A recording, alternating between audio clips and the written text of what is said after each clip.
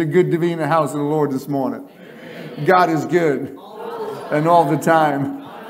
Thank you for coming out on this Valentine's Day. I want to welcome everybody tuning in on Facebook, YouTube, all those sitting by their phones and the televisions. Welcome. Thanks for being here. I hope you enjoyed that worship, that last song, right? There's nothing better than you. Not your house, not your car, not your friend, not even you.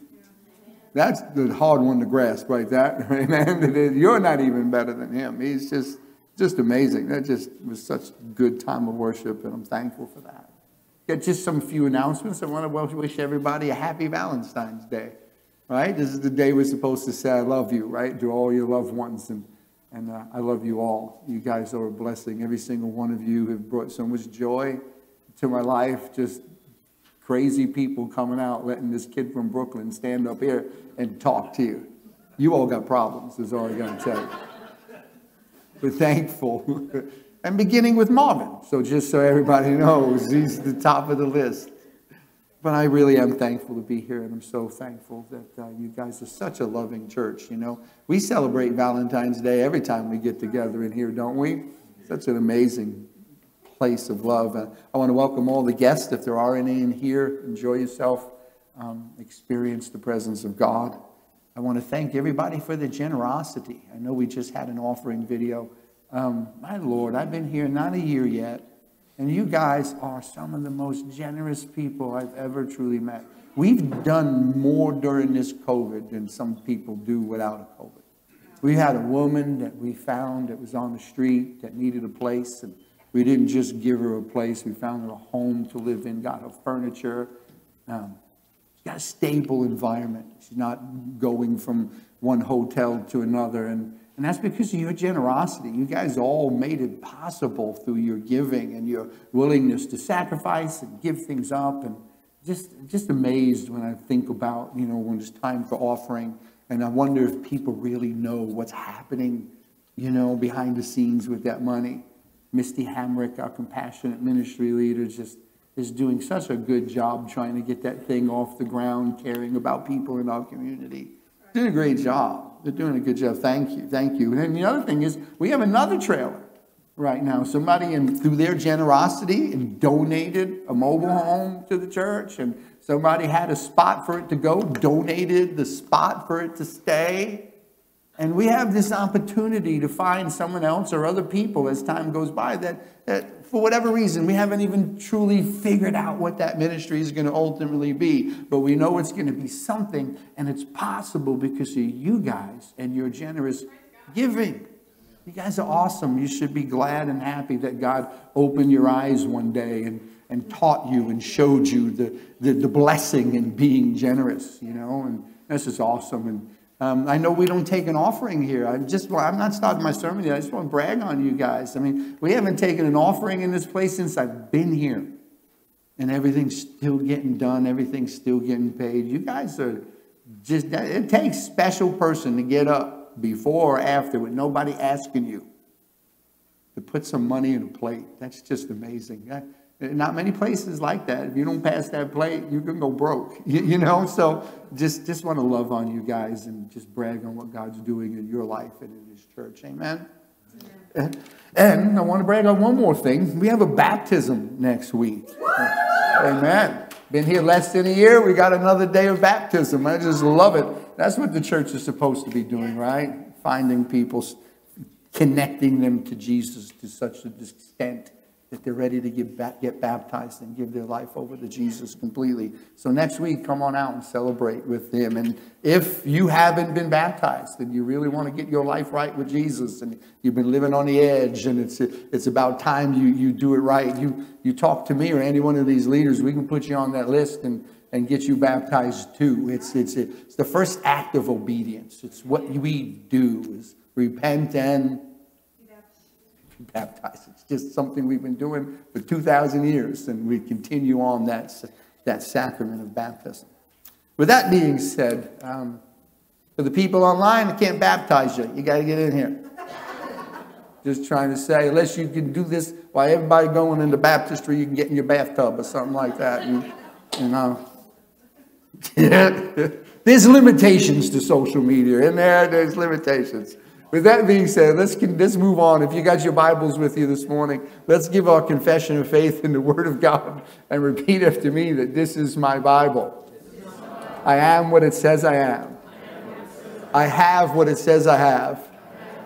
And I can do what it says I can do. Today I will be taught the Word of God. I boldly confess.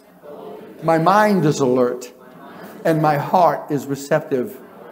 I will never be the same. I'm about to receive the incorruptible, indestructible, ever-living seed of the Word of God. I will never be the same. Never, never, never. In Jesus' name, amen and amen and amen. If you will turn with me in your Bible, we're going to go to 1 John chapter 2, verse 12. And we're going to do what we can maybe to wrap up this series this morning on this letter, asking the question, are you sure? And today we're going to ask the question, what is it that you love on this Valentine's Day? When all God's people are there, Stephanie will say amen. That's a tradition here. It started some months back. So everybody's waiting on Stephanie, or if you're not with her, you're falling behind. You good? All right. 1 John chapter 2, verse 12. I write to you, dear children, because your sins have been forgiven on account of his name. I write to you, fathers, because you've known him who is from the beginning. I write to you, young men, because you have overcome the evil one. I write to you, dear children, because you have known the Father. I write to you, fathers, because you've known him who is from the beginning. I write to you, young men, because you are strong and the word of God lives in you, and you have overcome the evil one. Do not love the world or anything in the world. If anyone loves the world, the love of the Father is not in him. For everything in the world, the cravings of sinful man, the lust of his eyes, and the boasting of what he has and does, comes not from the Father, but from the world. The world and its desires pass away, but the man who does the will of God lives forever. Father, I thank you for this morning and this time together as always. And I ask, Lord Father, as I've been asking all week, all day, all morning, that your Holy Spirit would move and you would have your way. That when it's all said and done, that Jesus would be glorified. We would see him for who he is. We would see the hope that we have that's in him and him alone. Help us, Father. Assure us this morning. Have your way. It's in your name we pray. And all God's children that agreed said, amen and amen. As I was sharing, we're going to be wrapping up 1 John this morning for a number of reasons. I know some might be asking the question, how do you wrap it up? You're still only in chapter 2. Well, the reality is they're all the same. There's one big idea from chapter 1 all the way to chapter 4. It's not chronological, where he deals with one thing chapter 1 and does another thing in chapter 2, kind of like Romans or, some of the other letters that are written. He goes back and forth from chapter to chapter trying to make one big point. And that's how that you know that your faith in Christ is genuine and real. How can you tell? And so you could just stay in the first 2 chapters and jump back and forth with him because he's making the point throughout the whole letter. It's not making a bunch of different points. So we really did cover everything, hopefully, today. The other reason why we're wrapping it up is next week starts a new season in the church, and that's called the season of Lent. We celebrated this year the season of Advent, where the church stops 4 weeks before Christmas, where we focus on the coming of Christ and why he was born and what he came to do and that he was King and Lord. And on those 4 weeks before Christmas, we focus on all of those important things on why Jesus had to be born. Lent is a little different. Lent is a 40-day journey up into the cross where the church stops and reflects upon everything that Jesus said and taught. And what does it mean to me? And what does it mean to you? And how am I supposed to respond to the very things that Jesus was saying? It's a 40-day journey. It actually starts on Wednesday. The church has been doing this for a while. A lot of churches have lost the seasons, as we had shared with you, that we forgot that we have these times, and the reason we have these times, and I'll remind you next week, is because we forget very, very quick. I mean, you can go to some churches out there and just be there for a while, and you really don't know what the story is because they're all over the place. If you follow the seasons, you can't help but stop and say, what did Jesus say? Why did he come? What kind of life did he live? What does it mean to me? Because Easter is awesome, but you can't have Easter without the crucifixion. And you don't have the crucifixion without Passion Week. And you don't have Passion Week until you see him baptized by John in the Jordan. So there's a lot of things that hopefully and pray that God leads us through this time. And I want to share that with the church, even though I'm stopping at chapter 2. But with that being said, in order to conclude this letter, I was really kind of struggling yesterday. Actually, I've been struggling every week how to start this thing off. I've been sharing that with you, and I praise the Lord for my wife. She's good. We're driving in the car, and I just get to chat with her back and forth, trying to figure out how to do this. And I concluded that in order to wrap this up, to get the whole big picture, that we really learn one of two things in the scripture is really what we've learned. We've learned, one, that it is possible to think that you're going to heaven or to think that you know God. It's possible to believe that you're in the faith and be wrong. It's possible to believe that you think that you know God and you really don't. And this is kind of what the letter is about. Actually, on the other hand, it's kind of a two-sided coin. On one hand, you can think you're in the faith and you're not. On the other hand, there are certain litmus tests and things that you can see in your life to help assure you that you know that you know that you know that you are in the faith. That your faith in Christ isn't futile. Something has happened and something really is happening. And I know that's tough. I know to sit up here and to say to the church and to people watching and listening that it is possible that what you think is real about Jesus isn't, and you're not born again. I know it's 2021. I just made an absolute. I just got crazy because everybody that believes in Jesus is going to go to heaven, right? I mean, every funeral, somebody's going to heaven. And I've seen some people in the funerals, I'm not too sure. We live in a world where everything is acceptable. We've turned the church and just to make everybody happy, don't get too crazy. But it's, understand, don't get mad at me because I didn't say these things. John did. John was the one that says, if you claim to be in the light, yet walk in darkness, you lie. I didn't say that. I just read it for you. John is the one that says, if you claim to be without sin, you make him out to be a liar because you are.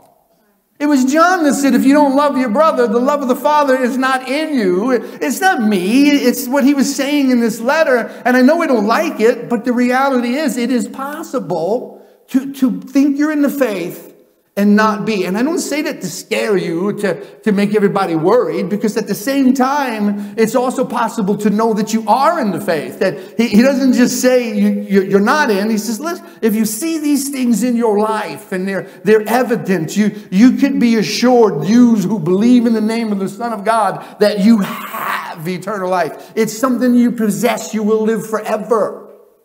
He begins the letter out like what we read this morning. I write to you, dear children, because your sins have been forgiven. He's talking to people that know they're right. I write these things to you, fathers, because you've known him from the beginning. You've overcome the evil one. He's beginning to assure them that they've overcome the evil one. And why is it that we could think we believe and be wrong? I've shared that too, right? That there is really a devil. He hates you. Hates me. He lied to Adam. He lied to Eve. They believed him. He lied to you. He lies to me. And man, if we're not careful, we'll believe him too. We got to reject him.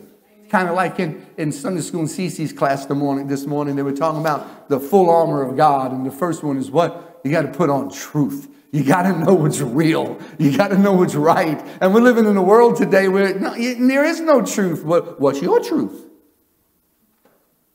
And your truth is your truth, and my truth is my truth. And I'm telling you, there is only one truth. Only one.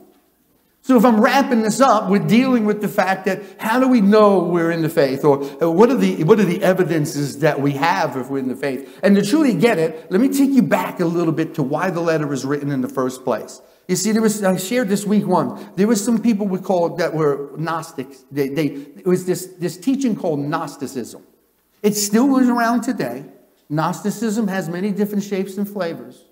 And it has developed over the years into a lot of different things. But at the core of Gnosticism is that God is dark and mysterious and you can't know him. And it takes a special revelation. And John is dealing with that by saying, no, God is not dark. God is light. And you can know him. We've seen him. We've touched him. It's Jesus. And to know the Father is to know the Son. And to know the Son is to know the Father. So he deals with that. No, you can know who God is, and you know it when you look at Jesus. If you deny Jesus is the Christ, you're the Antichrist, and your faith is futile. So if Jesus isn't your number one, if Jesus isn't the center of your life, your mind, your faith, your religion, you might be struggling with reality. Because Jesus is everything. Jesus is always going to be everything. And Jesus always was everything. He was that which was from the beginning, and he'll be that which is in the end. And somewhere in the middle, we fall in between, and we either embrace Jesus for who he is, or we don't. And he just becomes your best friend. Or he becomes that really nice guy that you go to, and you put some money in the machine and just hope a piece of candy comes out, and he gives you a blessing. Or it can be the very center of who you are. And he gives us some litmus tests. He says, how you know you're in the faith? You're living like you believe Jesus really is the Christ. You're putting your money where your mouth is. And then he says the people and those Gnostics didn't also believe that we couldn't know God, but that sin wasn't real. The world itself was evil, but not us. Because the world, and they had a lot of different ways and reasons they came to these conclusions. Because like I said, there's different types of Gnosticism. But really the most common is this world is an accident. There was a battle. And in this battle in the heavenly realms, the world was created. It wasn't supposed to be here. So it's bad. It's evil. This pulpit is evil. This book is evil. The very existence of the trees is evil. But your behavior is not. There's no such thing as evil behavior, but it's an evil world that shouldn't be. And he deals with that. And when he says, if you claim to be without sin, you make him out to be a liar. There is a such thing as sin. And there is a right and wrong. And we struggle with getting it right and wrong at some times. And he uses that and he says, listen, how do you know if you're living like you believe Jesus is real and Jesus really is who he said he was? You're living a life of confession because sin breaks your heart. You realize it for what it is. You see for how bad it is, you know. So when you find yourself in it, what do? You confess your sins to who? To Jesus. Why? Because who we believe he is. The atoning sacrifice for us. The advocate who is with the Father. You know what I'm saying? You go to him, forgive me. We were in class this morning. Oh man, I wasn't really sure who really said it, but it was anyway, I won't call out anybody's names. Because you may make someone feel bad. But she was like, I get up in the morning and I thank God for life and I ask him forgive me for what I'm going to do for the rest of the day. She was preparing ahead of time. It was almost like, God, I'm ready to walk outside right now. So please forgive me. Because I have a feeling I might do something. I mean, it's a sign that you understand the depth and the pain that sin causes and our need for redemption and our need for grace. If that's part of your life, then yeah, that's a good test. If sin doesn't bother you and you're just like, nah, I do what I want to do when I want to do it, that's not a good sign. And remember, don't get mad at me. I'm just telling you what he says in this letter. You know who wrote this letter, right? John, the guy who wrote the Gospel of John. The one who's seen Jesus walk on water, the one who was there when he was transfigured, the one that's seen him raise people from the dead, give sight to the blind. Him, that guy.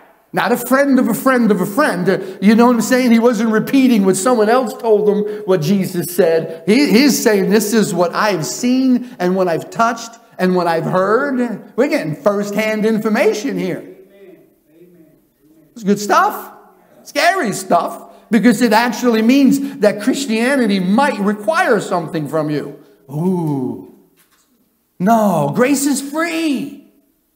Grace don't cost you nothing. Just believe it.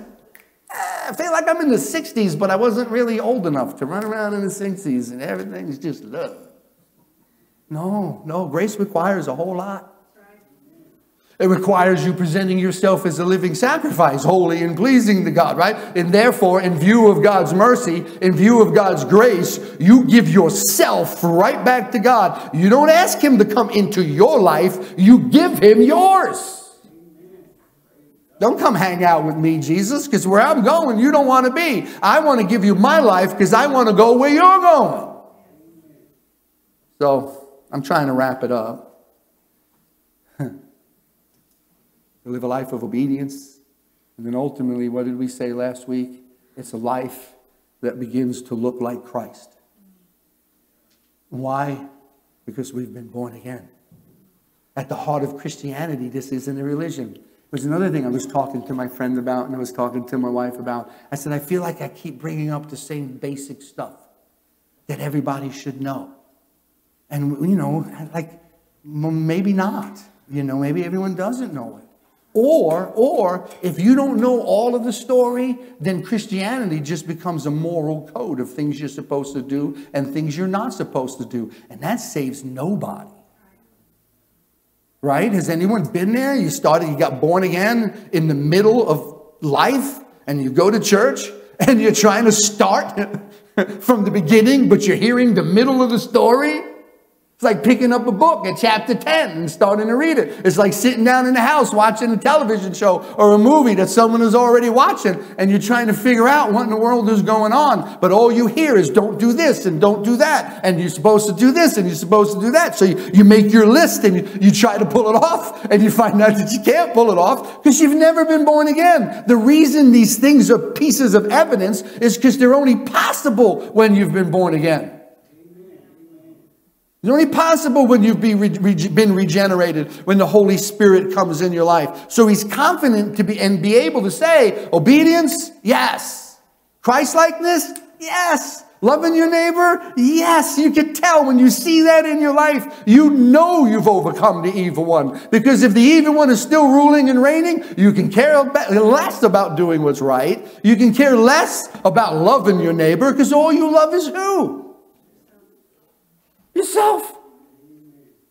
So he says, these are some tests. These are some litmus tests. And then it gets really crazy today. And he says, do not love the world or anything in it. Anyone ever actually listened and thought about that? Do not love the world or anything in the world. Because everything in this world is not from the Father. If you love it, the love of God is not in you. That was messing with me, especially how to communicate that, because it's Valentine's Day. We're supposed to love stuff today, aren't we? We're supposed to love our wives, our family, our kids. And the reality is I do love my wife. Adore her. She's everything to me. You guys, I love you guys, like big time. Is he telling me I'm not supposed to like Bill? It's all right if you tell me not to like Marvin. All right. Forgive me, Lord. Forgive me. But am I supposed to not love my kids? What about this world? What is it I'm not supposed to love? What is he talking about? Because he does tell us in here, what? That we're supposed to love our neighbor. But now he's saying don't love the world. And Jesus loved the world, that he died for the world. And so there's this little confusion going on in there in my head. And how do you unpack that to the church? How do you unpack that to the born-again believer? I'm sitting here, and Jeanette and I are in the car, and she shared some of the things that we kind of love. And one of the things we love since we moved here is I get up in the morning and we go sit outside and we drink coffee. And she says, as we watch the sunrise, right? And I was like, yeah, I do enjoy that. But it's not really completely true because I don't get up early enough to see the sunrise. She's the one out here looking at the sunrise. I'm still in bed. After the sun rises, I crawl out of my bed and I sit there and I drink coffee with her, and I like looking at the squirrels. We got a family of squirrels out there, about 4 or 5 of them. I don't know. I wish I could put a little collar on them and name them because they come out and they're not afraid of us. They walk around and they're picking up all the pecans and they're chasing themselves around the tree. And I love just sitting there and watch them. Sometimes they get up on the windowsill while I'm watching TV and the window's right there and he's just standing there. And I don't want to move because I don't want to scare him. I mean, I love it. I mean, I really do. We got some birds that come around and they're picking up worms or whatever that they're trying to do to eat, buy a living.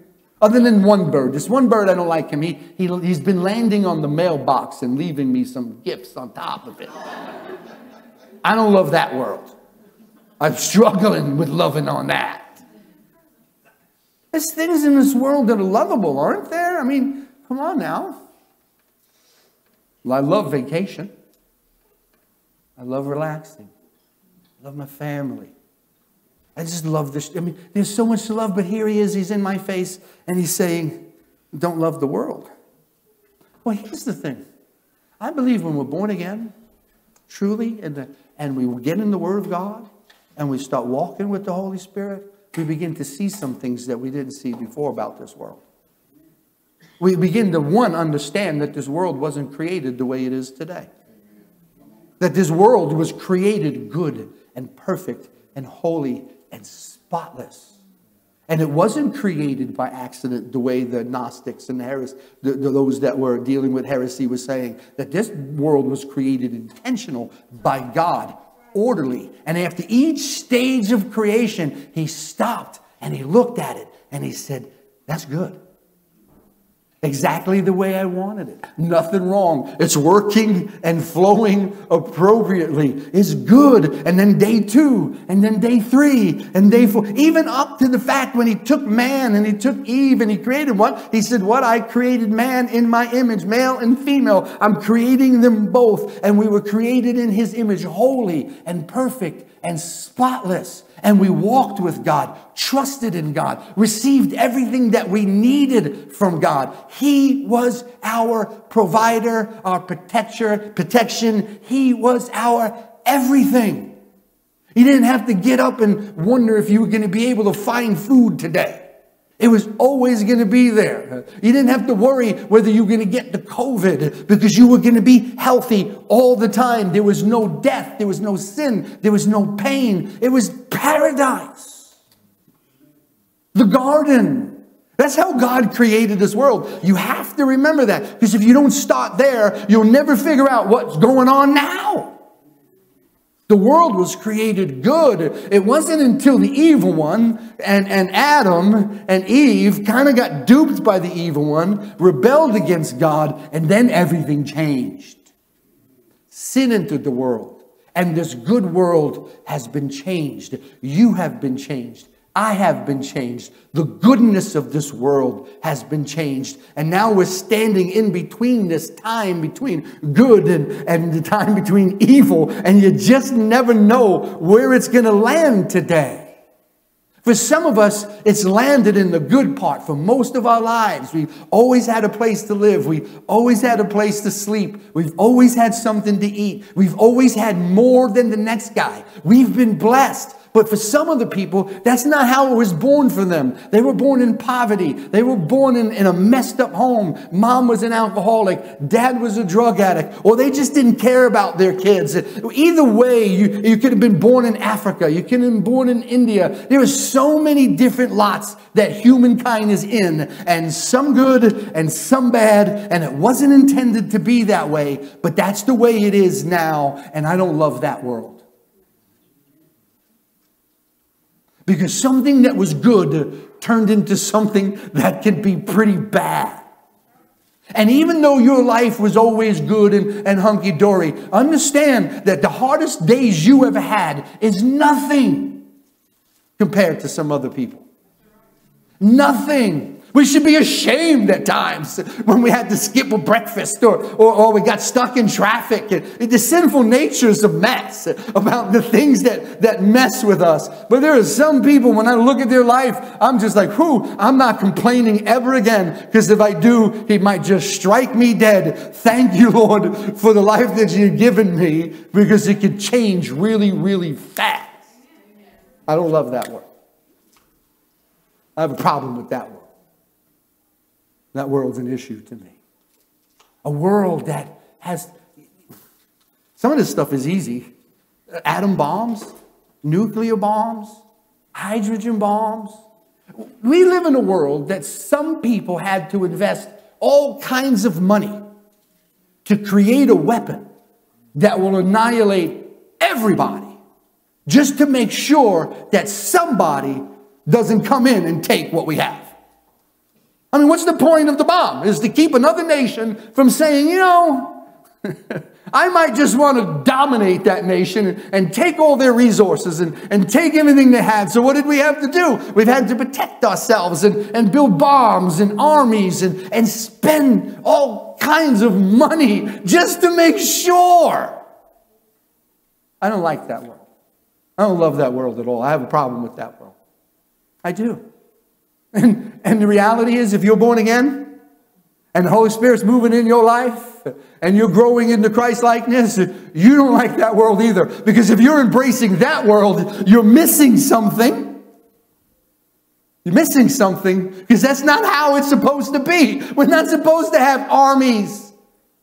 Jeanette and I went to Mobile, Alabama yesterday. And what did I do? Armed myself. I grabbed me a... Oh, look at that. Did I mess up again? Are you still hearing me out there? There you go. Something wrong here. Either way. But I went to Mobile. I put my gun on me. Why?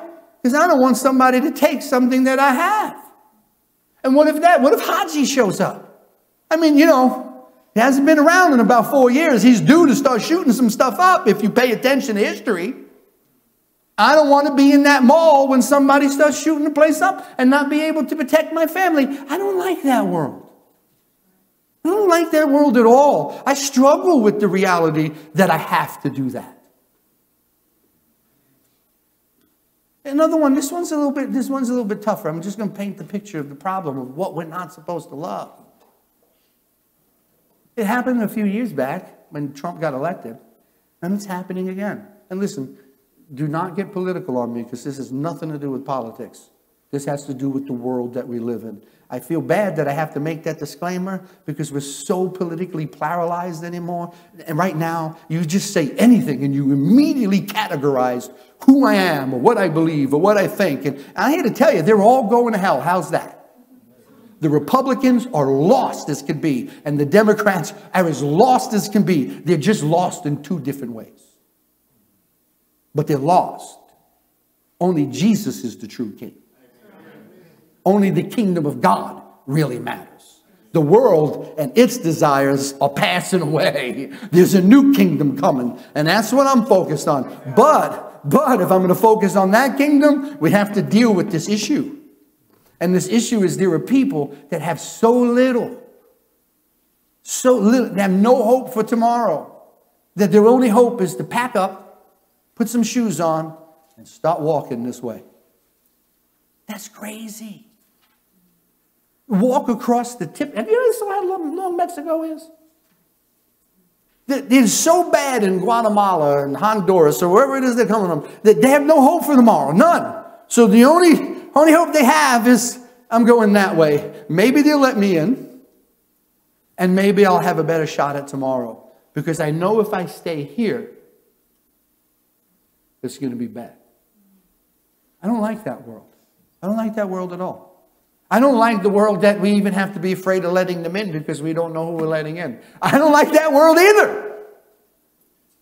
Now, some people have said to me, and rightfully so, you know, they're coming here for all the free stuff. Well, yeah. Why else would they walk across the nation to go to another nation?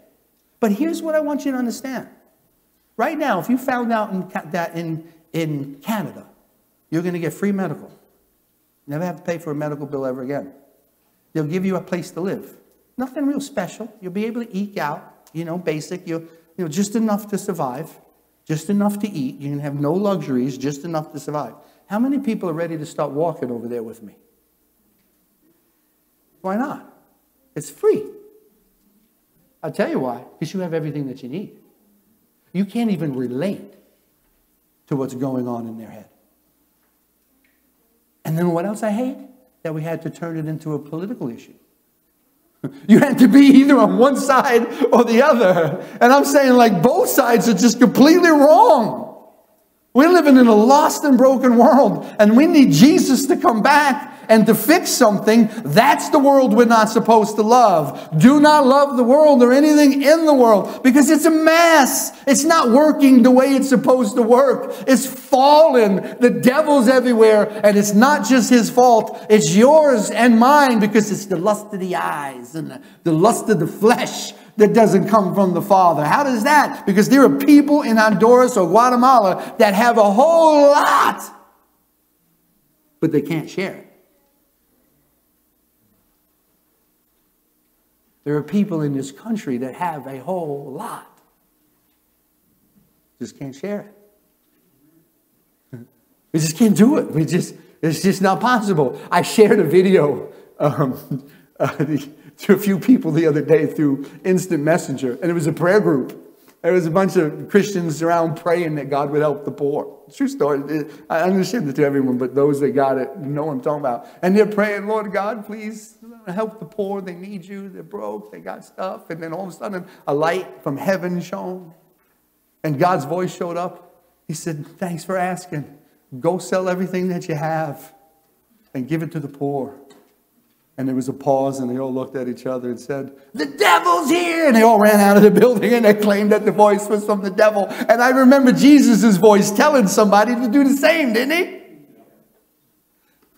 There are people with billions. Billions. I can't even wrap my mind around billions. And will die with billions. Billions. And there's people walking across the nation. And we're arguing whether they should come in here or not. You got billions. How much do you need? How much do you have to die with? We're talking about billions. How many of you got a whole lot more? You know you're going to die and there's going to be a whole lot left over. How much do you need? I don't love that world where we're not sure how much we need. You see what I'm saying? I'm not saying it's wrong to have a billion. But how much of that billion do you really need? You might make how much you have in your account. How much do you really need? I don't love that world. I love that. I hate that struggle of trying to figure out how much do I need? Do I need more? Well, yeah. Is it only me that wants just a little more? Am I the only one here could want? Is it me? I'm the only one going to hell, right? I want a little more. I love that world, that I can't be satisfied with what we have. I watched a video on Netflix one day. I'll get to the good news here in a minute. Hold on. There's some good news in here. I was watching this video on Netflix about billionaires. And I'm not picking on billionaires, just trying to show you the world that we live in and why we're not supposed to love it. And it tried to compare the life of what it is to be a billionaire with a regular person. Because we cannot fathom what it's like to be a billionaire. And they said for a billionaire to rent a jet and fly anywhere in the world. Let's say that you're going to go to, I don't know, what you say, France to get cheese. And I know they don't make French fries in France, but you just fly all the way there to get yourself a sandwich. And you fly back that same day. It's the same as if someone just gets in a taxi cab and goes to the McDonald's, or you call the Uber. I know there's no Uber out here, but you just got a taxi and you went to McDonald's and you got yourself a Happy Meal and you came home. That's what it's like for them to fly anywhere, paying for cab fare. I don't love that world. I don't love that world. I don't judge those people. I just don't love the world and the lust of the eyes and the lust of the flesh that they have to struggle with. But the man who does the will of God See, he's the one that lives forever. We see the world for what it's become. We see sin for what it is. Sin's the problem. Sin is, let's describe it in 3 ways, or really 2 ways. It's something that you do that you're not supposed to do, and it's something that you don't do that you're supposed to do, right? Sin is God said do this, you said no. Sin, God said do this, and you said no. And he said don't do this, and you said I'm going to do it. It's just you in conflict with everything that God was saying because of the sinful nature, because of the lust of the eyes and the lust of the flesh. We're broken. It's called the sinful nature. It's the zombie virus is how I explain it. We've been infected from birth with this image that is not exactly the way it was supposed to be. Remember, we were created holy and perfect and pure and good, and somehow, some way, we're now born what we call the fallen state, the fallen nature. We're infected, and because of that infection, it's the lust of the eyes and the lust of the flesh, and it's the reason we're doing the things that we're doing. I call it a virus because it could be cured. You see, it's kind of like the COVID, right? You got the COVID, and they came up with some cures. They're not really cures, but they came up with vaccines. And if you take the vaccine, they say if you take this one, you're going to be 98% taken care of and protected. If you take this one, you'll be 96% protected. None of them protect you 100%, but at least you got something, right? I'm here to tell you there is only one cure for your sinful state, and that is Jesus Christ. That is putting your heart and your mind to him. You give him everything, and he's not 96%. He's not 95%, 100%. If you give your life to Christ, you will find healing. He will not leave you the way he finds you if you will embrace him. If you won't, you're still struggling with the love for this world. But it's only Jesus that brings that cure. It's only Jesus that makes that possible. We've all watched that movie with Sylvester Stallone. Well, I don't know about all of us, but you remember Cobra? He was like a cop, you know, and he breaks, there's this one guy, he's got a bunch of hostages, and he goes in there and he points this gun at him, and he's this one-liner, "You're the disease, and I'm the cure." And I'm here to say that sin is the disease and Jesus is the cure. And there's no other cure. There's no other name under heaven than his name that we shall be saved from this condition that we're in. I can love that world. I don't love this world. You could read every self-help book you got. You could do this in every positive motivation speech that you can do out there. You're still going to wake up in the morning. If you want to wake up in the morning somebody else, you have to come to Jesus and Jesus alone. Otherwise, we're dying with billions and we're dying with millions, and we're looking at people walking across the continent, and we're arguing with other people on what we're supposed to do with those people. We're arguing, put up a wall, no wall, let them in, don't let them in. And nobody's out there with a sandwich trying to help these people. Nobody's looking at the nation. Why? How did it end up that way? What do we do? Do we even care? I don't love that world, but I love the world that's coming. I love the world that's promised to us. I love the vision that he shared to me and he's sharing to you, that it doesn't have to be this way. And it's not always going to be this way. There is going to come a day when it's all going to change. Because when we're born again, we don't only see the world for what it was, and we don't only see the world for what it is. We can see the world for what it's going to be. Right back the way it started. Jesus is going to deal with it all. Quickly, too. Fast.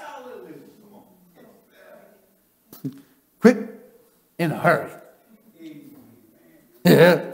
And we need it. I'm here to tell you, we need it. We need it. I need it. Because when that sin nature kind of like grabs a hold and starts messing with me, it begins to start messing with our relationship with people.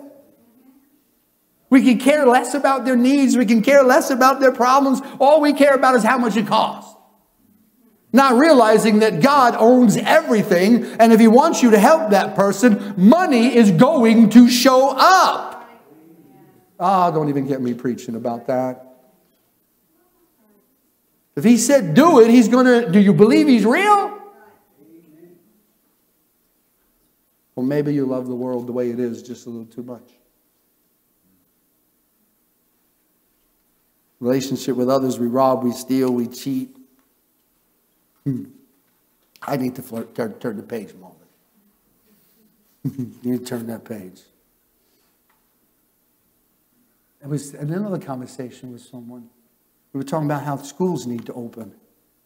And I understand. I'm not against that. So please, I'm going to use school as an example, but they need to open. But what's really messing with my head is the motive behind trying to open the schools. The motive, the thought process is we need to open the schools because there is something that the school offers that you cannot offer at your home. If they're going to develop fully into normal, whole human beings, they need to be in school because it's only the public school system that can give your kids that. You can't do it. And if they stay home any longer, they're going to grow up to be very dysfunctional. I can't handle that world. I don't even understand that world. Don't get me wrong, school offers some things, but I can offer that too. And there's some things that the school does offer that I can't offer at home. You know what that is? Being bullied. You can't offer being bullied at home. Who's bullying you? Mom, dad? Then he's abusive. He needs to go to jail. You know what I'm saying? But at school, anyone ever get bullied in school? We got kids committing suicide because they can't get along with each other because of the sinful nature. There's one kid over there picking on that kid over there because he doesn't like how fat, how skinny, what color his hair is. I know, I've been there. I've done that. I need a cure from that sinful nature. Jesus, help me. Well, I can go on, but I won't. What about the relationship with ourselves? We all like this one, right? We have a problem when it comes to ourselves with the sinful nature. You fall on one or two sides, my brother. You either hate yourself so much or you love yourself too much. And sometimes you're such messed up, it flips back from day to day, right? I hate myself today, I love myself tomorrow. I'm depressed today, I'm a narcissist tomorrow. We struggle with who we are. I know I do. The other day I was watching my sermon from last week, or was it the week before? And I was coming up these stairs and it caught me about right here, turned this way. And I had a problem with that. I looked at that and I said, oh my, I got to talk to Josh about not turning the camera on until I get right here.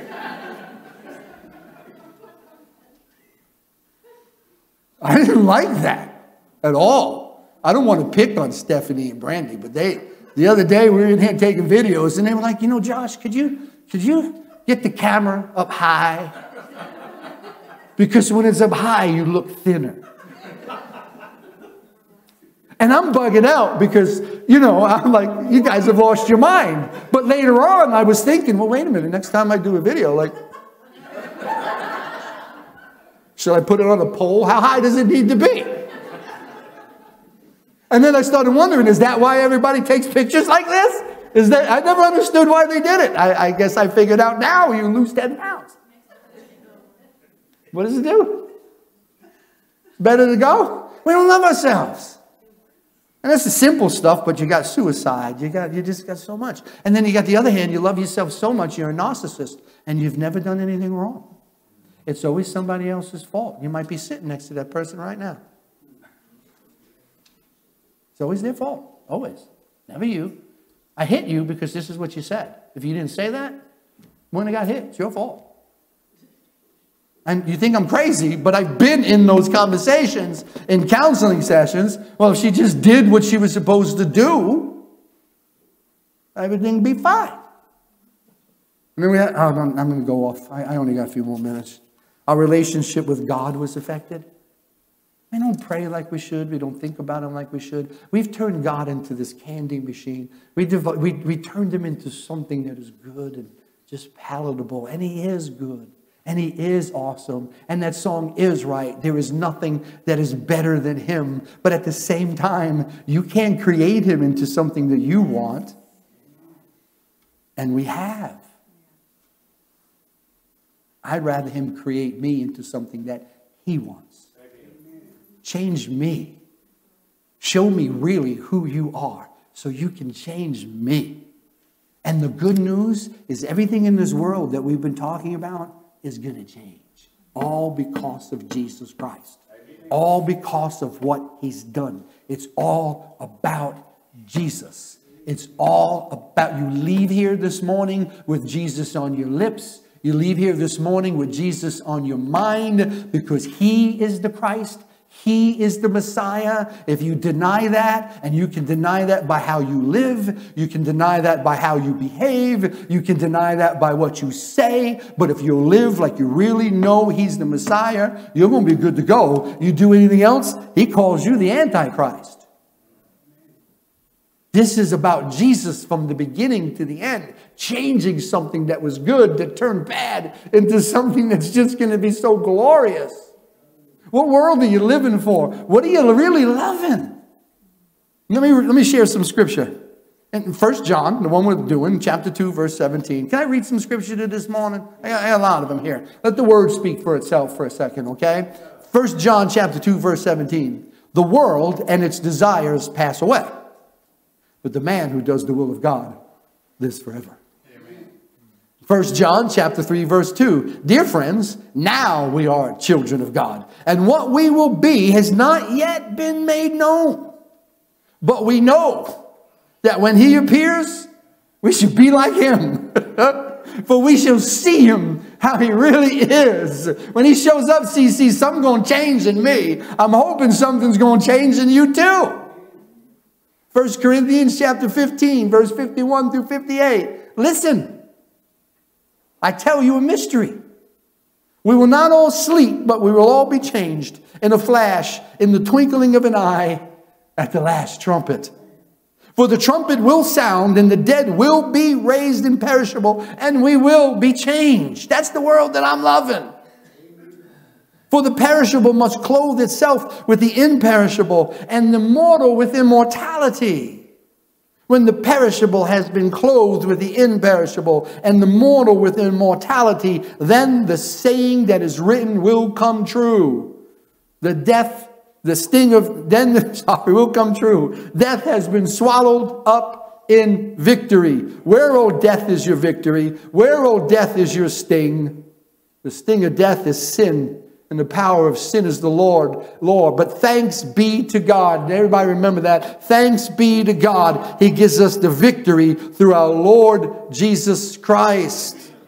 Therefore, my brothers, stand firm. Let nothing move you.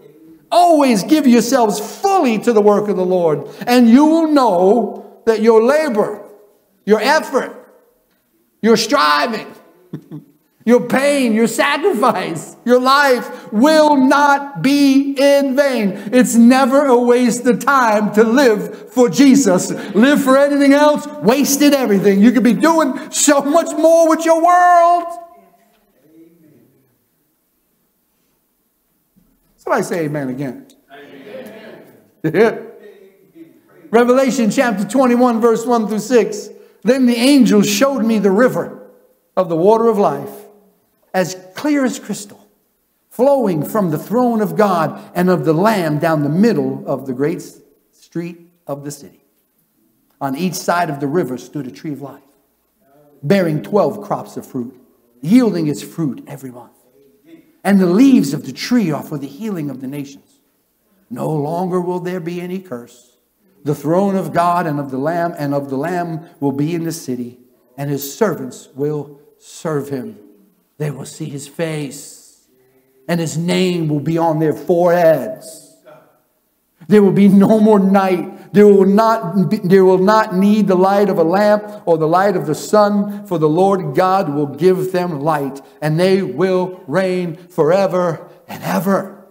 Amen. Then the angel said to me, these words are trustworthy. These words are true. If you jump to verse 12, behold, Jesus says, I'm coming. My reward is with me. I will give to everyone according to what he has done. Oh, you seeker-friendly people out there, you're in a lot of trouble for what he has done.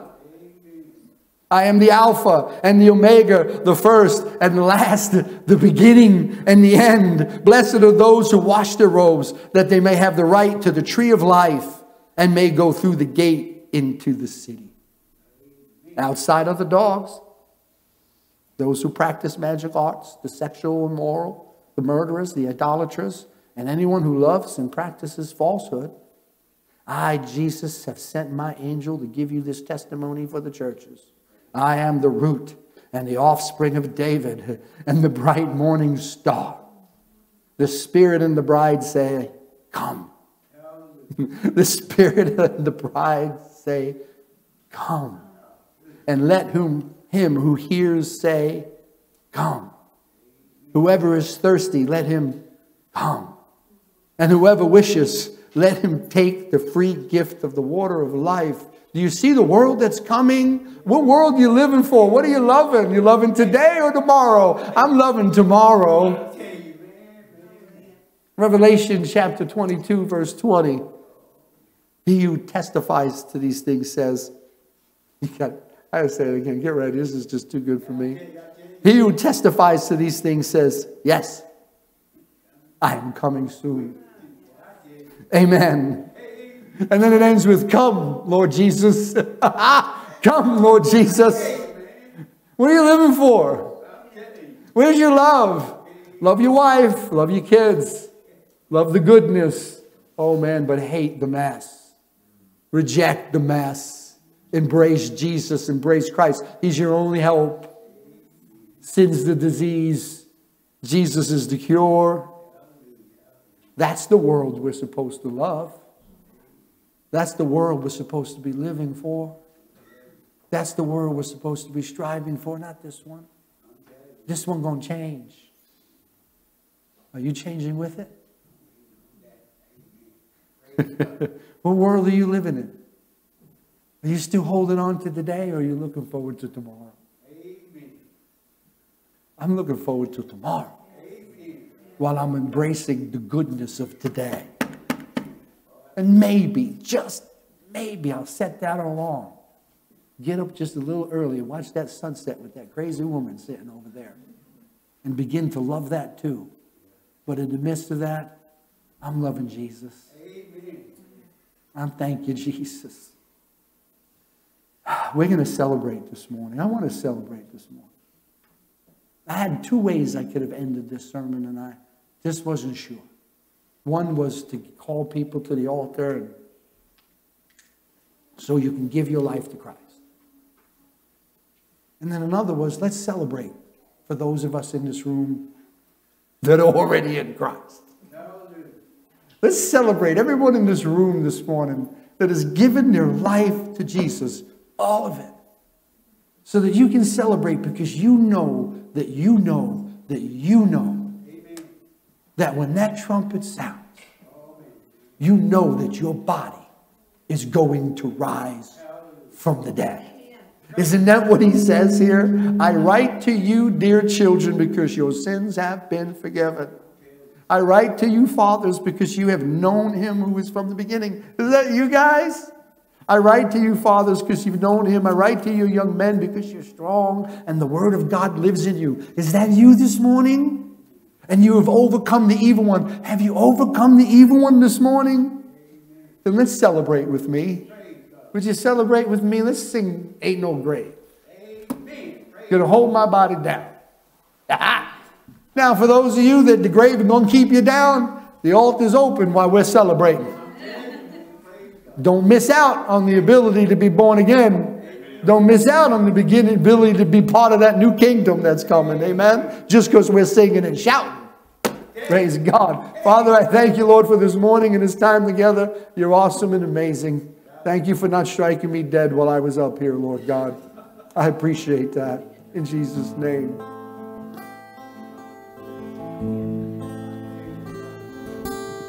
Shame is a prison, as cruel as a grave. Shame is a robber, he's come to take my name. Love is my redeemer, lifting me up from the ground. Love is the power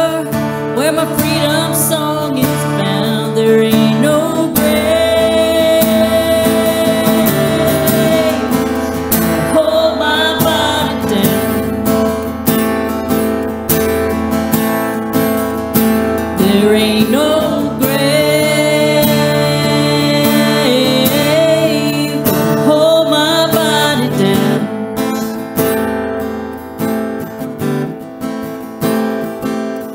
When I hear that trumpet sound, gonna rise up out of the ground. There ain't no grave gonna hold my body down.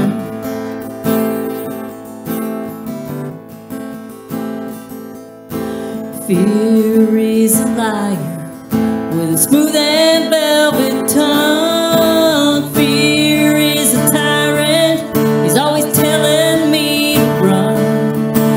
But love is resurrection, and love is a trumpet sound. Love is my weapon, I'm gonna take my giants down. There ain't no grave gonna hold my body down. There ain't no grave gonna hold my body down.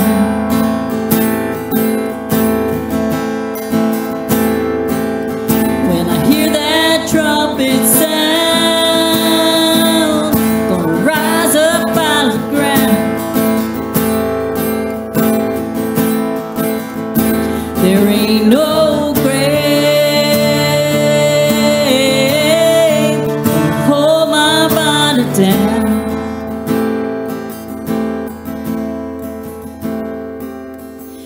There was a battle, a war between death and life. There on a tree, the Lamb of God was crucified. He went down the hill, he took back every key. He rose as a lion, now he's setting the captives free. There ain't no grave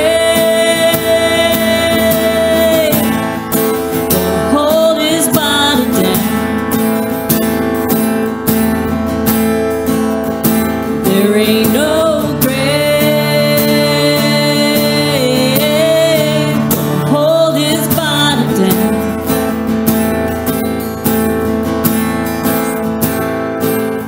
When you hear the trumpet sound, he rose up out of the ground. There ain't no grave to hold his body down.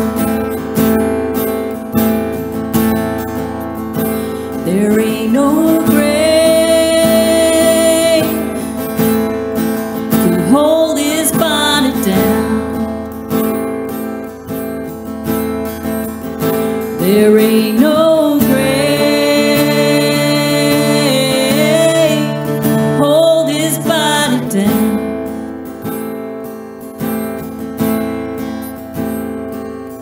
When he heard the trumpet sound, he rose up out of the ground. And there ain't no grave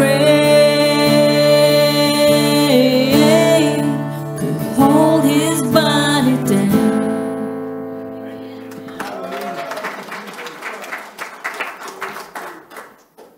I hope you're living for the right world. I hope your love is in the right place. Because we are supposed to love. We're just supposed to love the right things. Amen? Father, I thank you, Lord, for this morning and this time together. If you just have your way, bless everyone that leaves here this morning. Let Jesus be on the center of their hearts. Let us always remember that sin is the problem. You're the cure. You won't leave us the way you find us, but you'll transform us into something beautiful and great. Thank you, Jesus. It's in your name that I pray. Amen. Amen.